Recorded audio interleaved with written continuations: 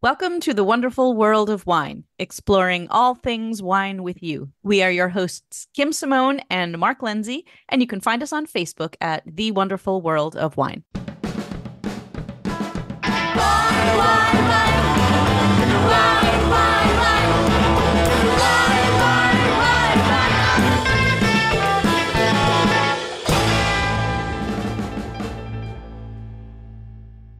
Hello, everyone, and welcome to the wonderful world of wine, exploring trending topics in the wine world and speaking to interesting people from all corners of the wine industry. I am your host, Kim Simone. I am here with my co-host, Mark Lenzi. How are you today, Mark? Everything is great, Kim. Happy fall. Cool. Yeah. Right? Happy fall indeed. It's starting to get a little chillier, maybe. Leaves are changing color. We have a special guest with us today with some local connections, but wines that people will surely recognize from their wine store shelves. We are very pleased to be joined today by Joseph Carr. How are you today, Joseph? I'm fantastic. And it's Indian summer. It's not Mm-hmm. fall, winter. Right. It's like that chart where it's like false spring, false fall, Yes. false winter. Yeah. I was There are out not on four seasons here in New England. We've got like 27. Welcome to the show, Joseph. It's a pleasure to have you. And for our listeners out there, I'm sure there's not one that has not tasted or seen your wine on the shelf. So this is exciting to have you on the show today. well, thank you very much. So I wanted to jump right into the wines because it's not often that we get to talk to someone whose actual name is on the label of the wine bottle that we see in front of us. But you have a number of different, or had a number of different wine labels out there in the world that were of your creation or of your brand. So I was hoping that you could give our listeners just a little bit of a rundown of how you started in the wine industry, how you got here, and about those wines and about those wine labels. Well, yeah, I mean, I've been on a very interesting journey, you might say. I'm not from California. I'm actually from upstate New York, and I grew up right on the Massachusetts border near Williamstown, Massachusetts. And my father was a lumberjack, and I grew up in a lumber mill town where there wasn't a lot of white wine. I think the favorite wine in town was called Genesee Cream Ale, and yeah, I yeah. drank a bunch of that in my time in college in upstate New York. Yeah, so you understand. But I was, I've had this interesting journey, interesting career. I wound up going to college in upstate New York, near the Finger Lakes of all places, a place called Geneseo, New York, outside of Rochester, New York. Got there, and I had spent the summer before hitchhiking across the country. It was 1978, and I had long hair, and I had a sign, and I hitchhiked to California, and I carried Kerouac's book On the Road and Travels with Charlie by Steinbeck, and I brought a journal with me, and because I wanted to see America. I'd never really been outside of this little town that I grew up in, and I wound up in Napa Valley by a lark. I was in San Francisco, and somebody said, "Hey, Joe, you should go check out Napa Valley. There's wineries up there." And I'm like, "What's a winery?" I didn't know really anything about wine. My father grew up on a farm, and all my uncles lived on farms. So I understood farming, but I didn't know anything about grapes or anything like that. So I thought, okay, well, I hitchhiked up there, and in 1978, Napa Valley was not what it is today. Today it's $1 million estates and international wineries and public companies and people that have art collections and fancy cars, and there's fancy restaurants everywhere. But in 1978, it was really pretty sparse, and it was populated by a lot of people that I think today might be just dismissed as immigrants, but they were families from places like France and Spain and Italy that had come to this part of the country, part of the world, to capture the American dream. And they brought their culture with them. Food, culinary, agriculture, winemaking, and all of that. It was kind of very much an international place to be. And there were a lot of hippies and retired people starting wineries. I wound up there, and there I was on a porch one afternoon, and looking kind of skinny and hungry, and this family kind of took me in and said, "Why don't you have a glass of this?" And it was called Cabernet Sauvignon, and I tasted it, and I was like, wow. this is not Genesee cream ale. This is something, this is crazy. This is wild. And I fell in love with that place. And then I hitchhiked home, and my old man put me in his pickup truck and took me to this place called Genesee University, where I was supposed to be the captain of the wrestling team and be a phys ed major and all that. And they dropped the wrestling team and they dropped the phys ed program. And you're probably wondering, what does this have to do with wine? Well, I'm about to get there. I wanted to be an artist and I wanted to study art, but I couldn't ask my father to pay for that. And I walked into town and there was this French restaurant called the Big Tree Inn. And I looked inside and there were people wearing tuxedos serving food and wine by candlelight. And I thought it was the coolest thing I'd ever seen in my life. And I had worked in a lumber mill. I worked in the woods. I picked roses. I picked corn. I worked on farms. I was blue collar as you could possibly get. And I looked at this restaurant and I said, this is what I want to do. I want to do this. So I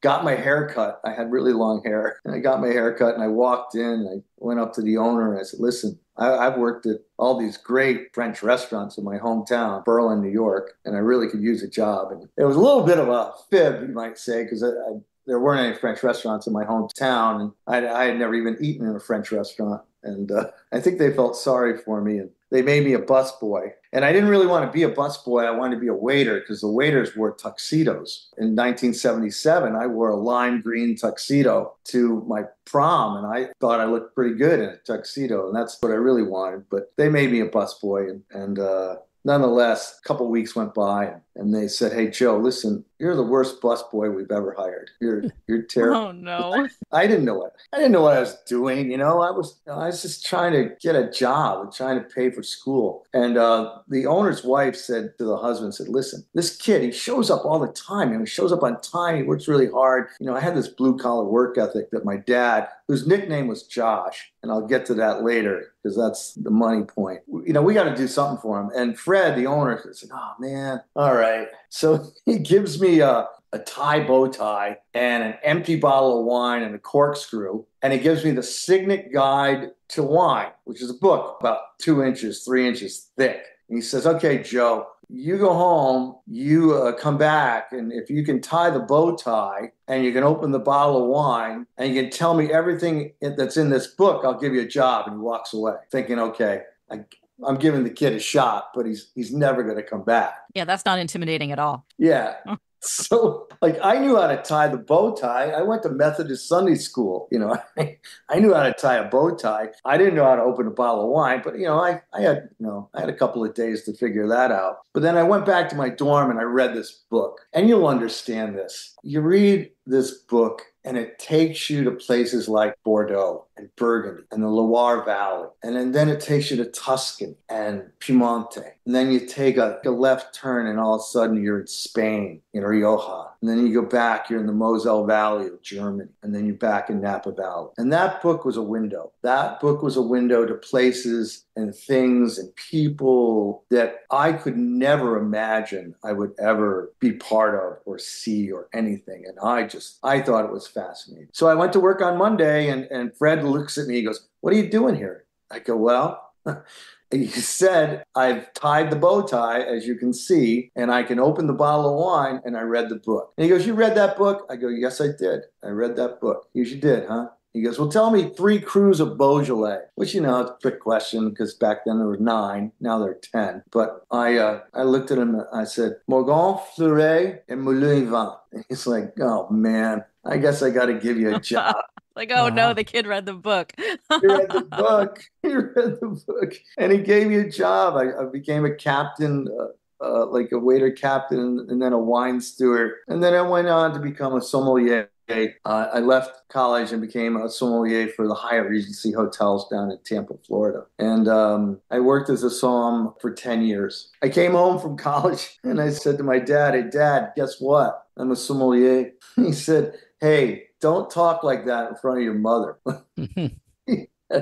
He had no idea What what it I was was. doing. And then I told him, and he's like, "You're telling me that people actually pay you to taste wine and tell them what you think about it?" I go, "Yeah." He goes, "America is the greatest country in the world." Hmm. And that's kind of how I got into the beginnings of the wine business. And I did that for 10 years. And then I got a job working for a national import company as a sales and marketing guy. And my first job was to go to Italy, to Piemonte. And my father put me on the plane that day. And I was like, wow, this is great. This is like amazing. I worked for Santa Margherita.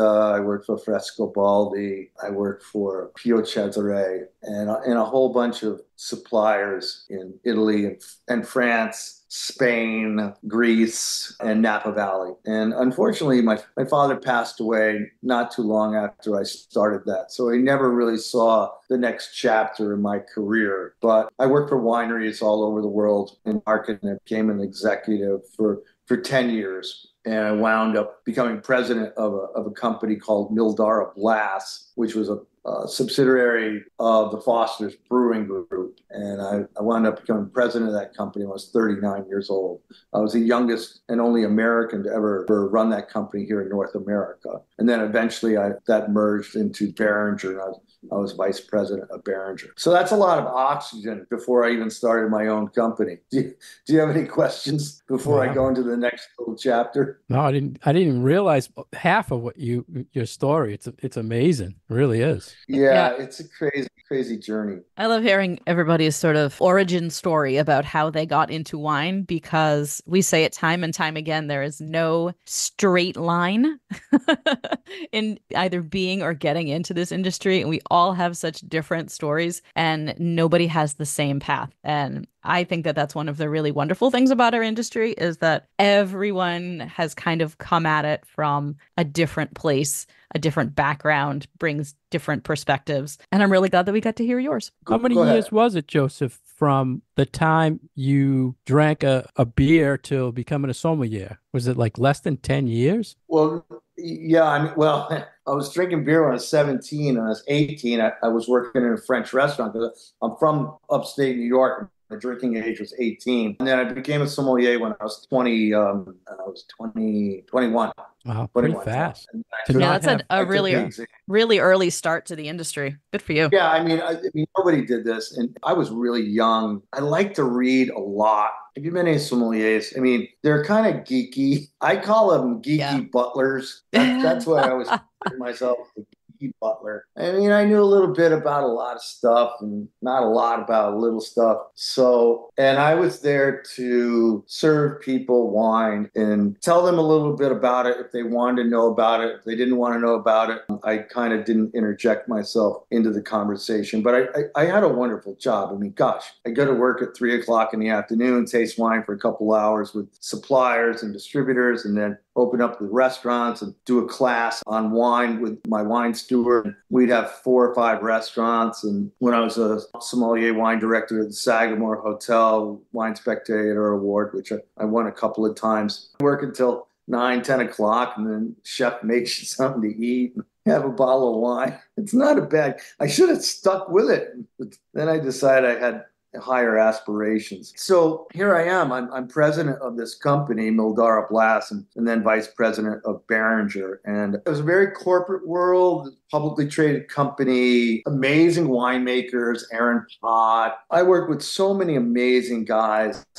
John Glazer from Wolf Hmm. Blass. You know, that was an amazing part of the journey is to meet those people that were so inspired and so dedicated. And wines that were made from lots of different regions. You know, California is California. You've got Napa, Sonoma, Mendocino, and very sophisticated wines from all those places. But then you have the wines from Greece and the wines from Spain, the wines from Italy and France. They're all very, very, very different. And their stories are very different. And I really enjoyed working with them. And Australia was where I spent a lot of time because I was running Mildara Glass, and their big brand was Wolf Blass, which was an international brand. And I also, at the time, created Greg Norman Estates Wines. I worked with the golfer Greg Norman, who was actually a very nice man. And his daughter went to Boston College. Morgan. And that was very creative. That was great to work with him and do those things. But at the end of the day, I was doing very well. I had a very successful career, and we all have pivots in our life. And my pivot was I was doing very well, making really good money, doing all kinds of really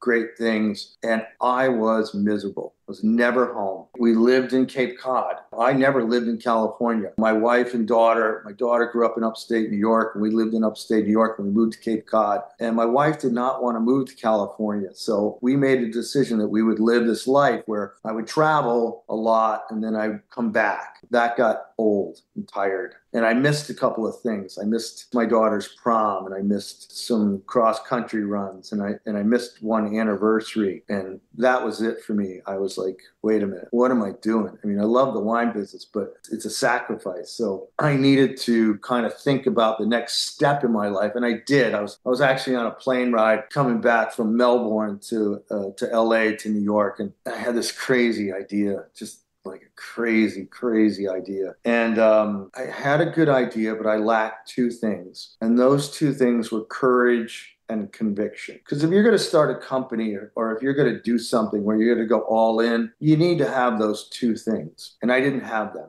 But then one Tuesday, I was sitting here in Cape Cod, Massachusetts, and my wife was in upstate New York, and my daughter was a freshman in college. And my wife calls me and says, you need to turn on the TV right now. And I turn it on, and the plane had just hit the first tower. And then a few minutes later, the plane hit the second tower. My friend's wife was on the first plane. I had 4 friends that were in the second tower. I had 5 employees in New York City that I could not find for 2 days. And that moment changed everyone's life in the world, but it changed my life a lot because I woke up and said, if I have a dream, I have to go after it now. I can't wait any longer. I want to change my life. And I came home and sat down with Dee, and we talked about the next chapter in our life. And a few weeks later, I resigned my job and refinanced my house. And I started a little negociant firm making wine in Napa Valley, California. And it took 2 years to produce my first product. And I worked inside Freemark Abbey Winery. Ted Edwards was a winemaker there. I went out and said, listen, I want to make wine in Napa Valley. I think I know how to do it. I want to make it in a Bordeaux style. I'm going to be a classic French negociant. I will buy grapes. I will contact growers, and I'll work inside your winery, which is what negociants do. Now all the really cool winemakers in Napa Valley, that's how they do it. They're all negociants. None of them can afford a $10 million winery or any of that stuff. But back then, people were like, who does that? And I said, well, I can do it. Mm-hmm. That's how the Joseph Carr brand, that was the genesis of Joseph Carr, Napa Valley. And then later, a few years later, I created Josh Cellars. Wow. So what that's an amazing story. Jeez. Well, you lay awake at night. When I told my wife we're going to refinance our house, man, you should have, the wall, the paint almost came off the wall. I heard words that I'd only heard from sailors. This was tough. But wow. I believed in it. I knew winemakers, and I knew growers, and I knew the process. I'm not a winemaker. I'm a producer. And I always try to emphasize that. Don't call me a winemaker, because I'm not. I work with Aaron Pott and Ted Edwards and Tom Larson and Catherine Craig and all these great winemakers in Napa Valley. And I just tell them what my vision is and where we want to source it from. And that's the process. And that was the process. I want to give a shout out to Ruby Wines. You guys know Ruby Wines, and Ted Rubin, who was one of the owners, and Brad and Ted's brother, Bob. When I started my company and brought them they were the first people in America that believed in me and took a chance on me.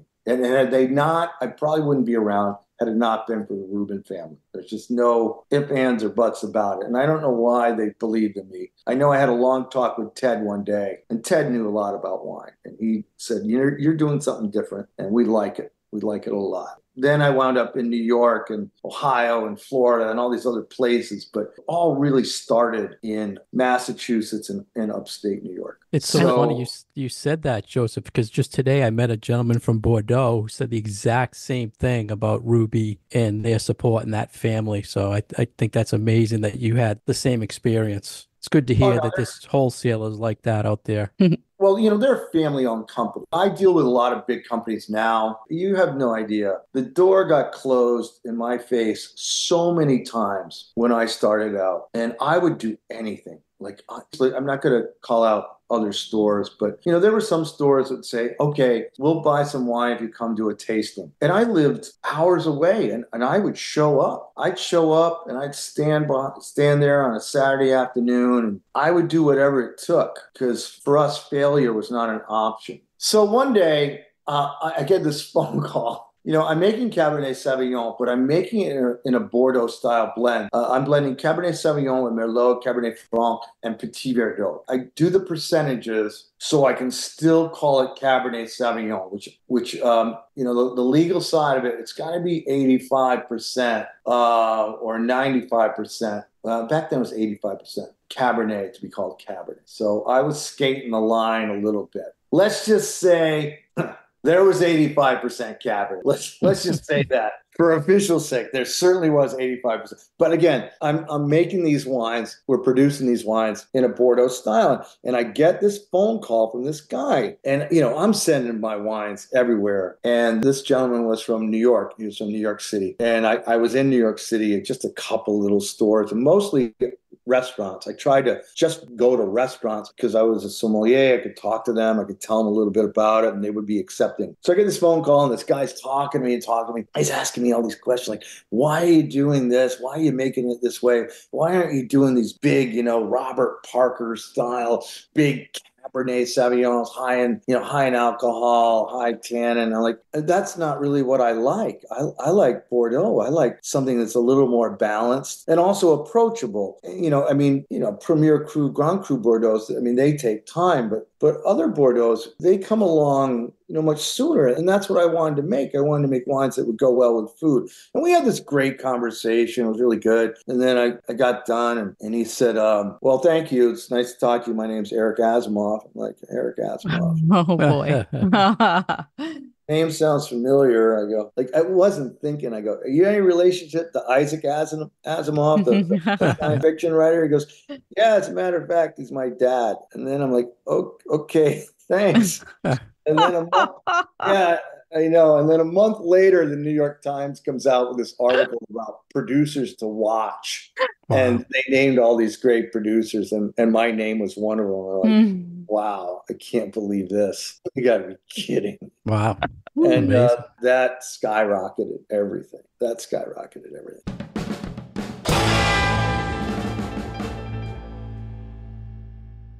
You're listening to The Wonderful World of Wine, and we are your hosts, Mark Lenzi and Kim Simone, exploring all things wine with you. Today, we have a special guest, Joseph Carr of Josh Wines. You can find more information about him and this story on joshcellars.com. You can also find on Instagram at joshcellars. If you want more information about Kim, you can go to her website, commonwealthwineschool.com. For more information about myself, you can go to franklinliquors.com. Our program is supported by Franklin Public Radio. You can find all our past episodes on SoundCloud and iTunes. We're back with Joseph Carr. And Joseph, I have to tell you right now, we've done a lot of shows, interviewed a lot of people, and we've never not interrupted anyone from a story, because Kim and I are all about telling the story. And I think this is an amazing story about how you started to how you've gotten to one of the most popular wines in the United States. You mentioned your dad, and I'm sorry, I read the story about you losing your wife. I'm very sorry about your loss. And you mentioned her briefly, how your struggles and getting yelled at when you made the big change. How did they both influence you in your wine decisions? I know you named the wine after your dad. Doesn't sound like he was a wine drinker.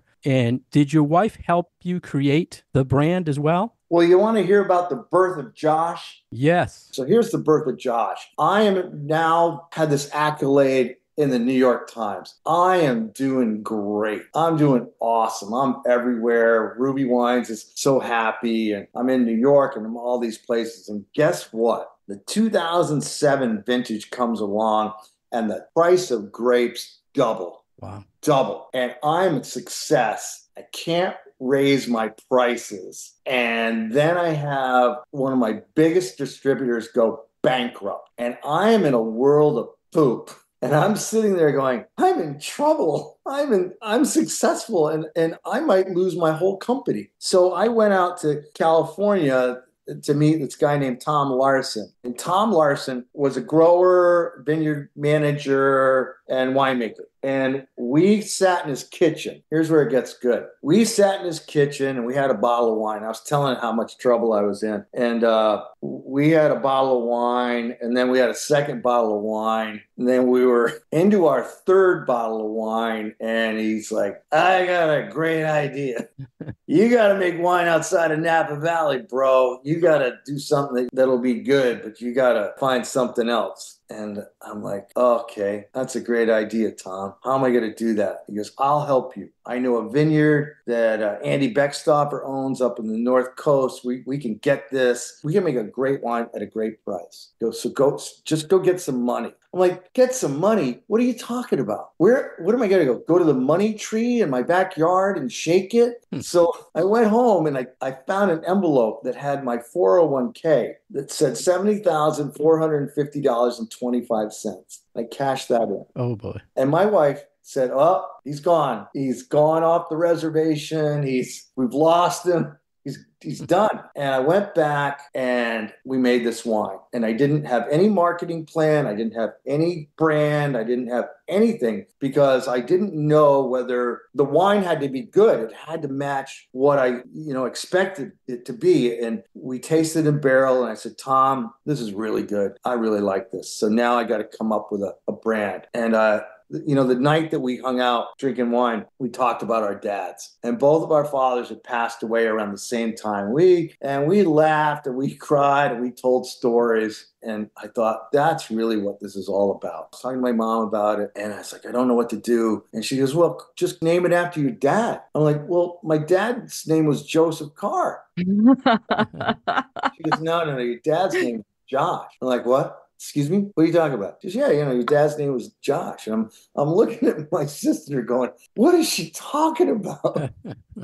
She goes, yeah, I know that. I'm like, what do you know? Who the hell is Josh? And my mom's like, calm down. That was your dad's nickname. He used to race stock cars in Lebanon Valley, New York, and Vermont, and Massachusetts. And when he raced stock cars, all of his buddies called him Josh. That was his nickname. And I was like, you got to be kidding me. I never heard that before. I go, I never heard anyone in our house call my father Josh. And my mom's like, yeah, that's right. Because anybody that called your father Josh wasn't allowed in our house. They were a bunch of just punks. They were picky race car guys.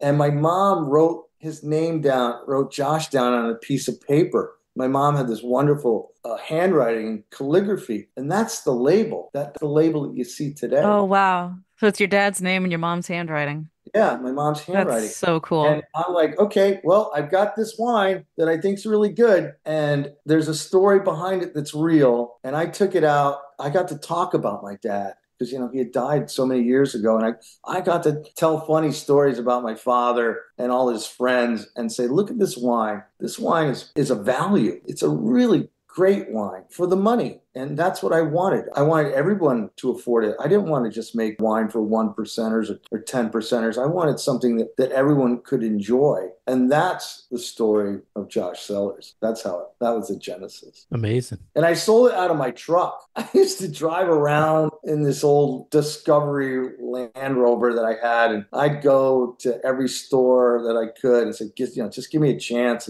and try it. And then 3 or 4 years into it, all of a sudden, it just went nuts. Imagine this perspective. The first year I made 1,000 cases of wine. This year, Josh Cellars will be 7 million cases. Wow. It's the number one premium selling brand in the United States, number one Cab, number 1, 2 Chardonnay, the Rosés in the top. I want to say the top 10. We make Prosecco now in Italy. I mean, it's something that is so incredibly hard to imagine or believe. And I certainly couldn't imagine it. I never imagined it would be that. Never. But it blew up and went crazy. And I think people appreciate authenticity. And then when you get a chance to partner with the Deutsch family, who came along, gosh, 11 years ago and said, we believe in you and we can take your vision to another place. And, Bill and Peter Deutsch and Tom Stefanski just stood up and believed in me like the Rubin families did and many other distributors throughout the country. But,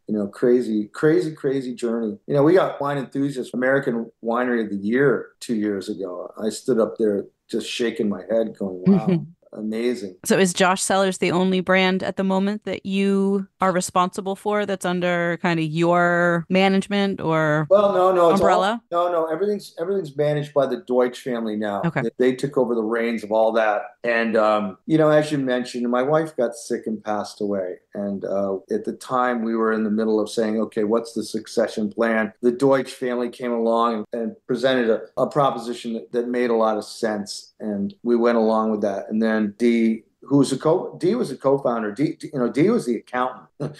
Dee was the one that counted the money or lack of money, which she used to say, we don't have any money.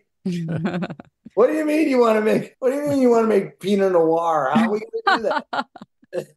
Listen, did you see the movie Sideways? We just got to make some Pinot Noir. Yeah. It'll sell. So then what happened was about a year after she passed away, I had done a television commercial and some social media stuff with Deutsch. They called me up and I really walked away. I just walked away from everything. He was diagnosed with brain cancer and treated at Dana-Farber and passed away in 14 months. And I thought I was done. It's like, I'm done. I got some money. I'm done. And they call me up and they say, Joe, you know anything about this television commercial? I go, no, not really. They're like, well, you got 150 million views on YouTube. So whether you like it or not, you're bigger than Bartles and Graves or whatever that company was, or you're an internet sensation. And I was like, wow. And they said, come back and do charity work and do public speaking and do some social media and thought, yeah, why not? It's another chapter in my life. And that's what I do now. Money for cancer and education and first responders. And that was the foundations of Josh Cellars, is to always have some philanthropic, cornerstone. And the Deutsches have been wonderful. And Ruby Wines has been wonderful in partnering with so many things, donating wine to big events, especially here in Boston and the Cape. Congratulations. We saw you're recognized by Massachusetts Governor Healey for your contributions to the arts. It's an amazing accomplishment. And you mentioned earlier about American Winery of the Year, correct? Is that what it was? American Winery. By Wine Enthusiast. When you hear like the recognition of your philanthropy versus your awards for your wine, what are you most proud of? The wine awards or your individual awards? Well, philanthropy, that's a fancy word. And where I grew up, philanthropy was a bake sale, if you know what I mean. We grew up, I don't want to say I grew up poor, but we didn't have a lot of money, and I grew up in a blue collar place. So the only philanthropy out there was like, okay, on Sunday we're gonna have a bake sale and we're gonna raise money for the church or for the wrestling team or for the choir or for the band, and that's where I learned about philanthropy, and I'm very proud to have extended that and had the opportunity to be part of foundations and causes that Josh Cellars is allowed me to be a part of. So that's important. Wine recognition, yes, that's amazing. I mean, it's a big world. It's a big competitive place. I never really paid too much attention to scores or awards. I just really wanted to produce wine that people would like, that people would have as part of their lives. When social media came out, my wife would sit around the supper table and we'd look at Facebook posts about people sharing our wines at events like weddings. They chose Josh Cellars for their wedding. Or this one girl sent us a post like, oh, I just met this guy and he brought me a bottle of Josh Cellars and now that's our wine. That's our wine. Yeah. Imagine what you would have said when you were on Saturday Night Live, all right? Oh, yeah. We're on Saturday Night Live. Yeah, I know the producer of Saturday Night Live. He called me in the afternoon and said, you better watch tonight because it's going to get crazy. We had 100 million comments on X 2 weeks earlier for a Josh meme, and they kind of picked it up. And I knew a couple of guys from Saturday Night Live, and they called me and said, and they did that great sketch with Dakota Johnson, and I was like, wow. Yeah, it was great. And the whole industry looked at that and they're like, how do we get that? We didn't pay Yeah, for that. yeah, pre-advertised. That just became a cultural thing, which Josh Sellers has become a cultural fabric of people's lives, and it gets shared with us all the time. And some of the comments aren't very complimentary, but we don't. I don't really care. At least they're talking about us. So yeah, it's been a crazy. Well, you're just crazy hearing journey. you're hearing a lot of the consumer feedback, but as a retailer, I can tell you what Josh Wines has done for retail is amazing, and I thank you for that, because with the pending dropping of wine sales, whatever, Josh has always been consistent and a go-to for people in retail. So I want to thank you for that as a retailer. The wine category is down all across the board, but Josh Sellers is actually still in the high single, almost double-digit growth, which is to me remarkable. And I think a lot of that we kind of figured it out is we do so much social media content. We do these commercials and social media that gets all kinds of exposure, and they're all legitimate, authentic pieces, because a lot of them involve me, where I'm just talking about the journey that I'm on, and I think a lot of people appreciate that, and you're just trying to stay true to form. Listening to you talk about the journey and the story, and Mark and I seem to always come back to this sort of story behind the wine or story behind the label, and every wine and every winery seems to have something unique about it. And I kind of was going into this interview tonight thinking, oh my goodness, such a big brand. Everybody knows about it. How is he possibly going to make this personal and give us a story? And you absolutely did that, and really shines a light that even on something that has so much recognition and however many millions of cases, would you say 7 million? Close to that. I think you said that there is still this personal touch behind it with the story relating to your parents and your family and your upbringing and everything. And I think it's nice to see this side of it as well, because often we'll talk to these little itty bitty producers, but for someone who has one of these big brands that we also talk about, because frankly, it's very important to the wine industry to have these wines that people recognize and that they love. Not just important for that, I think, comfort factor of having a favorite bottle of wine, but also to get people into drinking wine in the first place. And I think that your wines really do that. They both have that familiarity to them and that comfort factor, but also they're pretty darn tasty. So it's kind of hits all the parts. And I'm proud to say that I was in that first group of Ruby salespeople way back in like 2006 to be selling your wines. I was I was part of the team back then. So yeah, we loved them when you first came into Ruby. So I was out the other day and I met some younger people, and they recognized me from the YouTube stuff. Of course. And the woman said, "You're Josh guy, right?" I go, "Yeah." She goes, "I have 3 of you in my house right now." That's awesome. You in my refrigerator. 3 of you. You're in my fridge. And my one friend is aggressively dating you on Fridays. She tells people that I'm hanging out with John. You can't make this stuff up. It's so innocent and so nice. And that is really cute.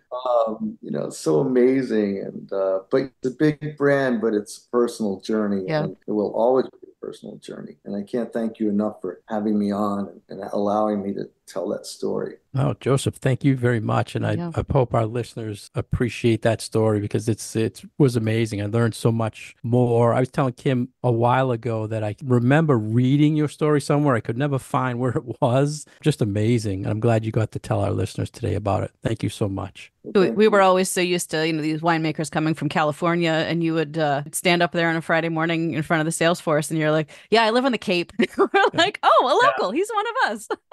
Yeah, I'm right down the street. I was just on WBZ television a couple of weeks ago, and I said, "Well, I've been producing wine in Napa Valley for 20 years, but I live on the Cape, and it's a really, really long commute." Yep. So you're a local. Yeah. Well, thank you so much. Well, thank you for coming on the show.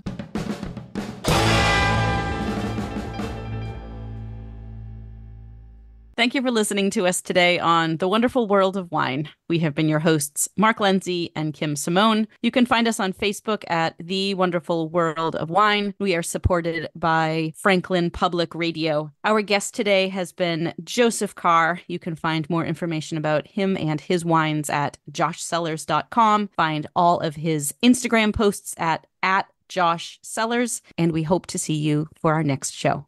Cheers. Cheers.